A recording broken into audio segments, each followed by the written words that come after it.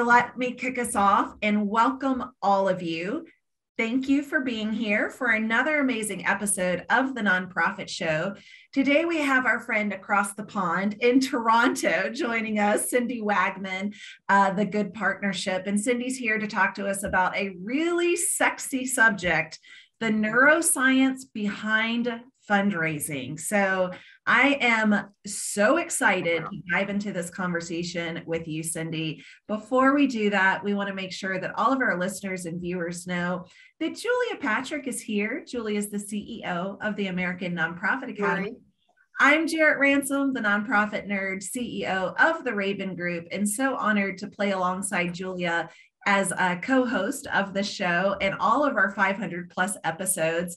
Thanks to our amazing presenting sponsors that keep the show going and growing. So we would like to give a shout out to Bloomerang, American Nonprofit Academy, Fundraising Academy, Nonprofit Nerd, Your Part-Time Controller, the Nonprofit Atlas, Nonprofit Thought Leader, as well as Staffing Boutique. And as I mentioned, we have over 500 episodes. We started this in March of 2020. You can find all of our episodes on Roku, YouTube, Fire TV, as well as Vimeo. And if you're a podcaster like I am, and you listen to these as you walk or you travel or getting ready for your day, please do queue up the Nonprofit Show, and you can listen to us on more than 20 nonprofit streaming platforms and channels. Today's episode with Cindy will absolutely be uploaded into all of these platforms. And I just want to say welcome to Cindy, and thanks for being here. Thank you so much for having me. It's my pleasure. Absolutely. Well, hey, let's start off because we connected on LinkedIn, I believe, and I was really just fascinated with your energy, your knowledge, your expertise. And then it comes to your name, The Good Partnership. What is this all about? So that's funny because I actually don't like the name, but it's too late to change it. But that story, there's always a story. Yeah. There is. But the Good Partnership exists to help small nonprofits raise more money for their important work. We have a focus on social justice and anti-oppression and systemic change, but really it's organizations that don't have the capacity to fundraise on their own, and they need help. Wow. You know, we were talking about this before we got started in the green room chatter, which Jared and I always say some of the most interesting things occur. So for those of our viewers that get on early each day, a lot of times there's a gem. But one of the things that we are really interested in talking with you about during the green room chatter was your new book, Raise It. And I love the tagline, The Reluctant Fundraiser's Guide to Raising Money Without Selling Your Soul. Really, really an interesting title. And I think a fun thing that you took this leap of faith and you put a lot of work into it to get all of your thoughts down on paper so that you can share it with us. Thank you. Thank you. And I mean, I don't know about both of you, but every time I would be out in the world introducing myself as a fundraiser, I always got like two reactions from people generally, unless they were themselves a fundraiser. I would always get like, that's so hard, or, oh, sorry, I have no money, and walk away. And fundraising has become this F word of the nonprofit sector. And because we work with small organizations, we are specifically surrounded by reluctant fundraisers. And I hear from them all the time, oh, it's icky. I don't want to sell my soul. This idea of cap in hand. And we fundraisers know that that's not what fundraising is. Right. But most charities and nonprofits in our societies are not led by professional fundraisers. Most people responsible for fundraising do it off the side of their desk, and they need to work on their mindset before they get into the tactics. I love everything that you said so far. And I absolutely agree with you. That is something that Jarrett and I see day in and day out with so many of the nonprofit leaders and funders and stakeholders your words are absolutely foundational to the success or lack of success. Yeah. So you have this aspect that you're going to share with us, that there is a neuroscience part of what we're doing. And you start off by saying the stories we tell ourselves. Share with us what that means. So it's interesting because we're not even aware we're telling us these stories. But what happens is our brains are brilliant creatures or brilliant functions in our body, and they create shortcuts to anticipate situations so that we can make decisions faster. And what happens is there are all these little neurons firing off in our brain. And the more we experience something, they actually like fuse together to create a shortcut so that information can travel faster from point A to point B. And this is true it's not specific to fundraising, but what happens is these shortcuts are developed and they run our lives without our knowledge or consent. So 90% of our daily decisions are run on autopilot or through these shortcuts. And as I said before, they're developed through repetition. And there are stories we hear over and over again in our sector to the point where they've sort of become embedded in our brains and drive our decision-making. And there are stories there's patterns to these stories that are not specific to fundraising. So these are called heuristics or biases.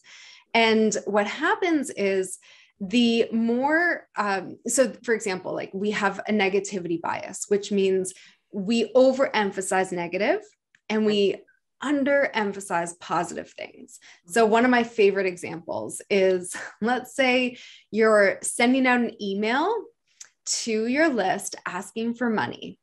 And let's say you get 9 people give, but one person responds with a like, why did you ask me? Take me off your emailing list, grumpy. Mm-hmm. That one negative response is about equal to the 9 positive donations we received, right? And that distorts how we see the success of that campaign. Mm-hmm. And then there's all these sort of like, and there's lots of them. There's almost 200 or even over 200 heuristics, but then there's stories we hear over and over and over again in our sector or about money that, again, they're not just stories we hear, they become stories that control us. So the value of our work in our sector, right? That it's almost like martyrdom, like we shouldn't get paid a lot. We're doing this not because of the money, but because we want to have an impact. Right. The overhead myth, all of these are stories that show up in how we make decisions without us even knowing that. And that's really, if we want to start to fundraise more effectively, it's kind of like letting go of the handbrake, right? We have to release the stories and come up with new, more productive ones. Wow. So very powerful. Yeah. If this is a glimpse into your book, I think you're going to shoot off the shelves here after this episode. I was talking to someone the other day about our childhood stories and our own money stories related to fundraising and how that is a neuroscience, perhaps. I mean, I'm not a brain doctor. But absolutely it is. Yeah. The stories we tell ourselves, even if it's like, oh my God, I can't ask this person for $50,000. That's a lot of money. Well, that's not our money, right? Like we're talking to someone that hopefully we've prospected, we've built a relationship, we've done the research, and we truly know that they have a mission alignment, the capacity, the propensity, and that they have the ability to make that commitment. Yeah. And there's so many. So it's like not polite to talk about money. And for some people, $50,000 is unheard of. Right. It is. And one of the stories that I find so fascinating in our sector is about who has capacity or who can give. Yeah. Inevitably, when I'm sitting around a board table of a small organization or even staff, everyone always raises their hand and it's like, I don't know anyone who can give. Right. What does that mean? Yeah. And then I ask, well, do any of you give to charity? And everyone raises their hand, and these are mostly charity workers or, whoever. I'm like, so let me ask you again. What does it mean that we don't know anyone who can give? But we have this story of what philanthropy is that's reinforced, and like, let's absolutely celebrate Mackenzie Scott and all these bigger philanthropists. But the more we emphasize those and de-emphasize all the other gifts, the more we create this story or narrative that we don't know anyone who can give, and we stop trying. Right. And what about that emotional tie? Like, is fundraising emotional? I mean, talk to us about this, because I've heard it certainly from many individuals that fundraising can be so emotional. And I know, back to that, that nagging person that says, take me off your list or unsubscribe, or why did you ask me this? That's what surfaces, right? Mm-hmm. So those no's, I feel, are way more emotional than the yes. But I also want us to celebrate any amount of yes. Absolutely. And the interesting thing, so when I talk about these stories or autopilots, another word for them can be beliefs, right? These are beliefs that are sort of governing our behavior. But if you look at what happens when we are faced with a circumstance, so I'm thinking about who can give, or I'm talking about fundraising, it triggers a series of states in us. And one of those is emotional. So first we have the situation, right? And that's neutral. That's like, we're sitting here talking, it's observable. And that triggers a thought. So it could be the thought is, I don't know anyone who can give. But the thought in a very split second also triggers an emotion. And so if you think about when you, especially if you're in a small organization or if you're a reluctant fundraiser, when you have these negative thoughts, they're going to trigger negative emotions like, I feel like a failure, or I'm not up to being the leader that I think I am. All of these feelings come up, and those thoughts and feelings combine to form beliefs, which is really what the stories are.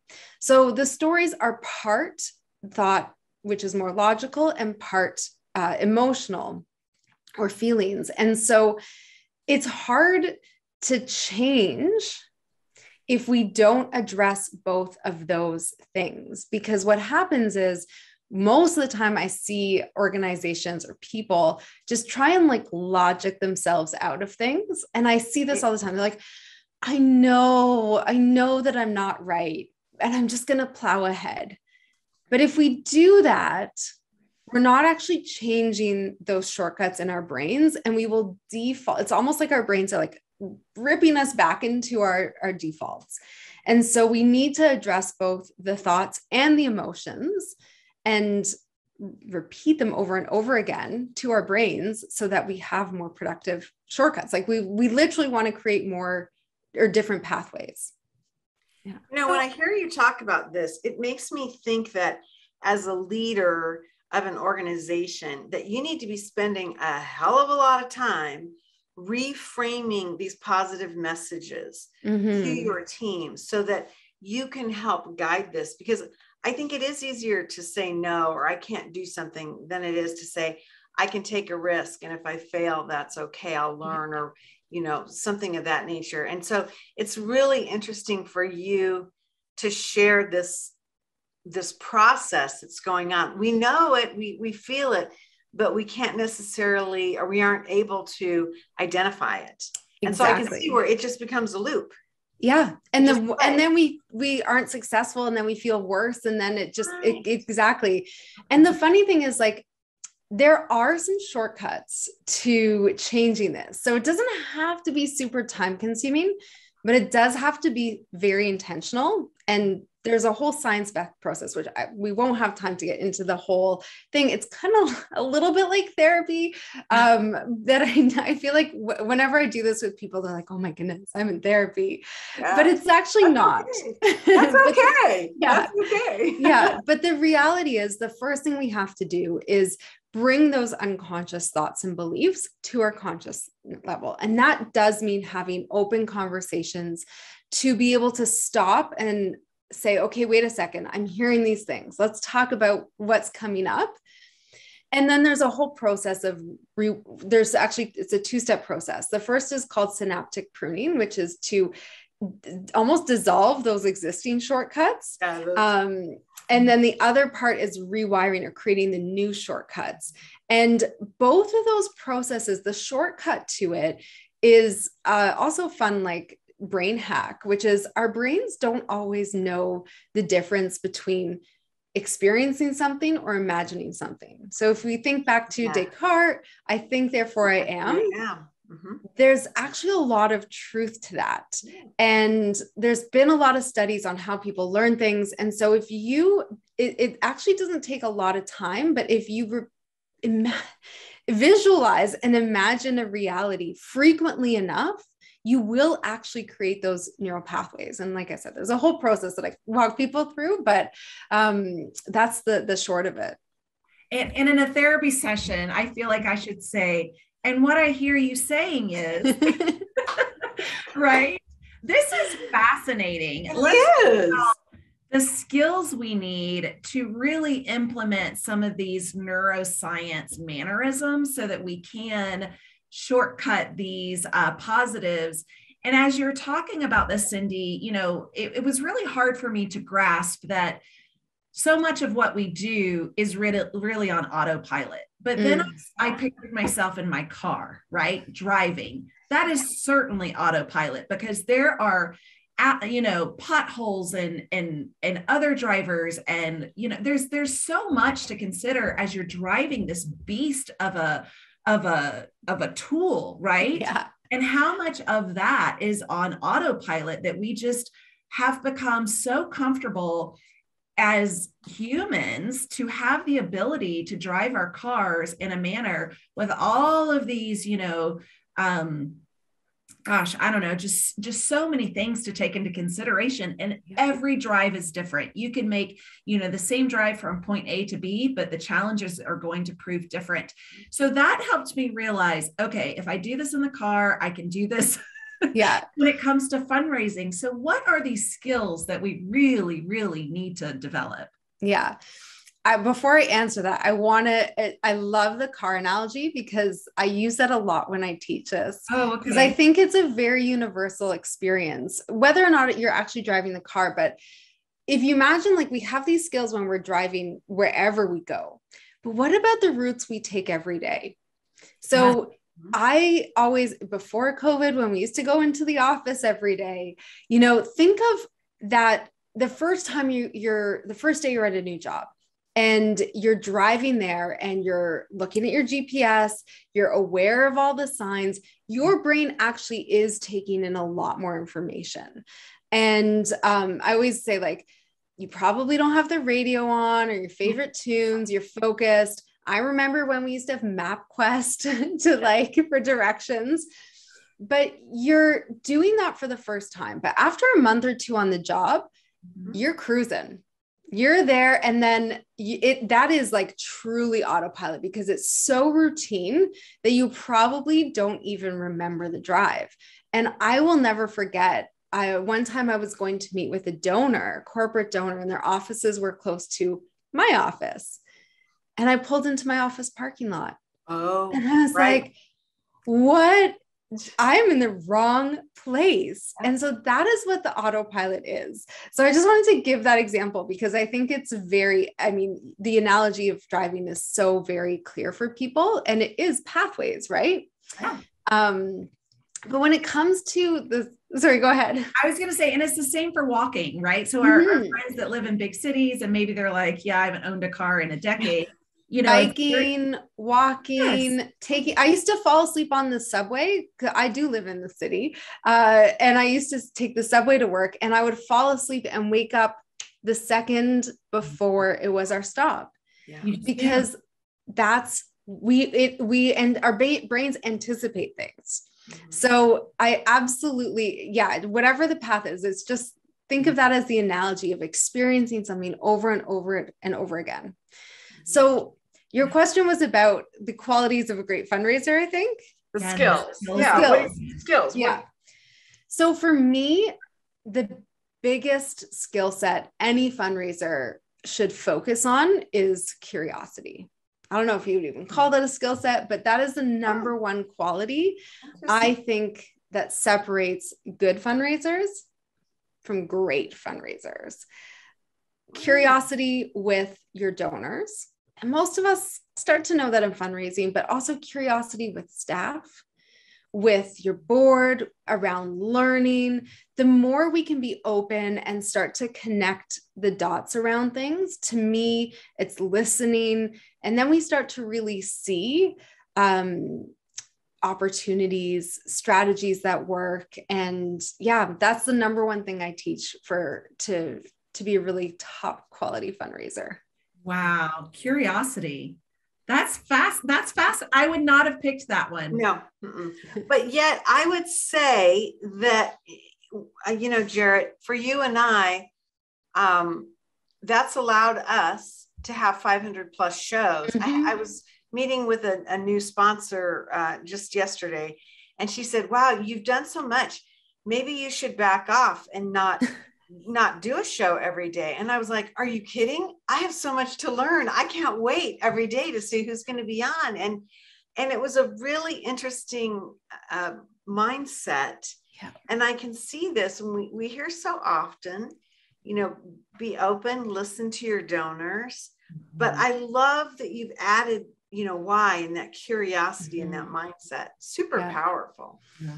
Yeah. And I mean, these conversations are deeply curious, right? You're listening. And I know, because I have a similar process with our podcast, I don't actually prepare very much. I have a conversation with our guests just to get to know them a little bit. And then I show up curious. Mm-hmm. And we know that those are the best conversations, right? Yeah. And that's exactly what your process as well, which is one of the reasons why I think we get along so well. But it truly, and with donors, I mean, we take it for granted. Again, fundraising professionals sort of take this as something that, we're kind of taught to ask questions and get to know our donors. Right. But again, most reluctant fundraisers don't have that kind of fundraising education.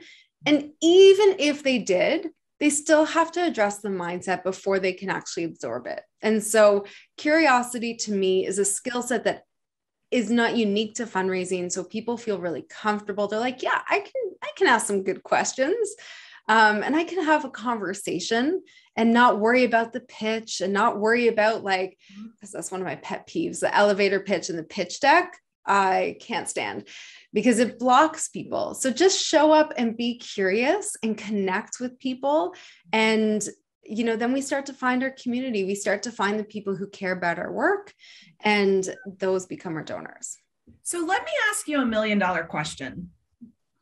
Can you teach curiosity? My question. That was my question, Jarrett. I love that. Yeah. It really was. That was my question. I think so. I think that part of it is we have to address mindset first, right? Because we're not curious if we are focusing on like a very specific objective, I don't know why I couldn't say the word objective or outcome, right? We have trained people to think of fundraising as coming in for the ask. Again, I know that this is not necessarily how professional fundraisers see it. They know that it's a cycle and we build relationships, but non-fundraisers or reluctant fundraisers have this belief that fundraising is the ask. It's like a little snake bite, like you just go in for it.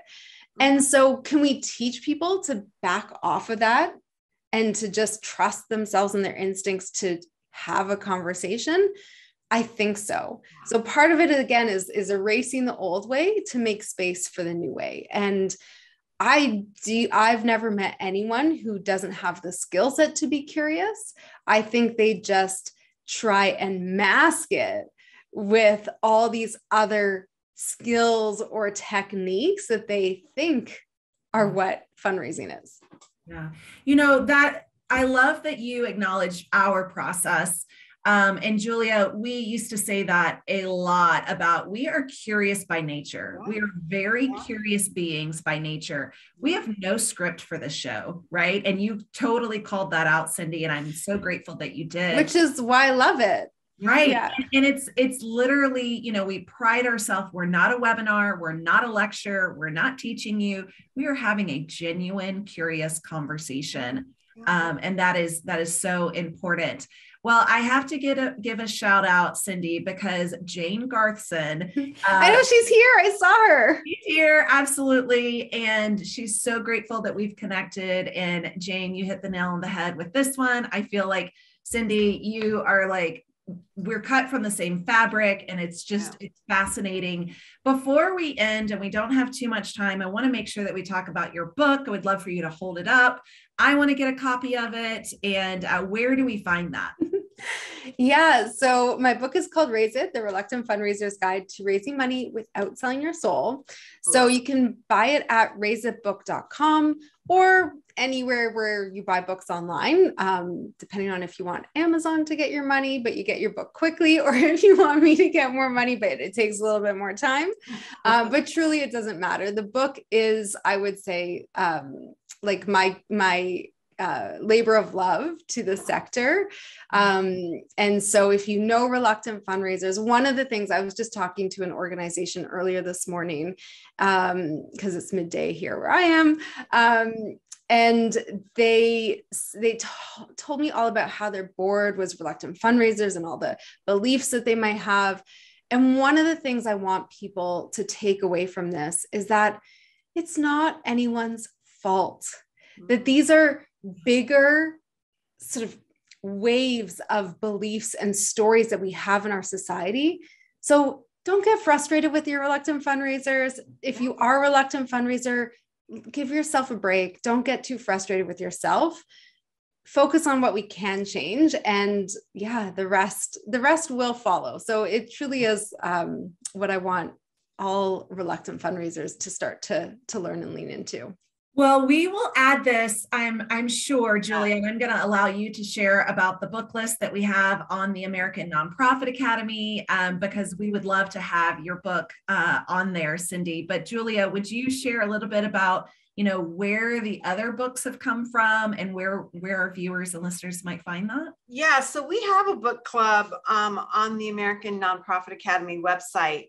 And, we are really fortunate to interview a lot of different authors, and when we get really excited about something, we'll put it up there. And it's just something that we've really acquired a lot of different voices in the sector, and so we just thought it would be a great idea to kind of be able to link that through. So definitely we'll get your book up there because it's just, I think, such a marvelous approach. And yes, mindset is so important to life. And especially going back to our very first question, the stories we tell ourselves, I think it's just amazing. And I really appreciate you coming on, Cindy, and sharing this wisdom. It's been another great episode. Again, if we haven't met, I'm Julia Patrick. I've been joined today by the nonprofit nerd herself, Jarrett Ransom, my intrepid co-host. Again, we want to thank all of our presenting sponsors who've been here with us, many from the get-go, which is I don't say that often enough, Jarrett, but a lot of these people came to us when we had this wackadoo idea now almost 3 years ago. Yeah. I mean, which talk about mindset. Bloomerang, the American Nonprofit Academy, Your Part-Time Controller, the Nonprofit Nerd, Fundraising Academy, the Nonprofit Atlas, Nonprofit Thought Leader, and Staffing Boutique. Without their investment, Yay! Exactly. we would not be here. So we want to make sure that we express our deep regard, and we are so honored that they march alongside with us. Wow, Cindy Wagman, the good partnership. I'm all about it. You have been a great partnership with us. Thank you very much. Thank you. Thank you so much for having me. Absolutely. It's been a lot of fun. As we end every episode, we want to remind our viewers, our listeners, and I think ourselves, stay well so you can do well. We'll see you back here tomorrow, everyone.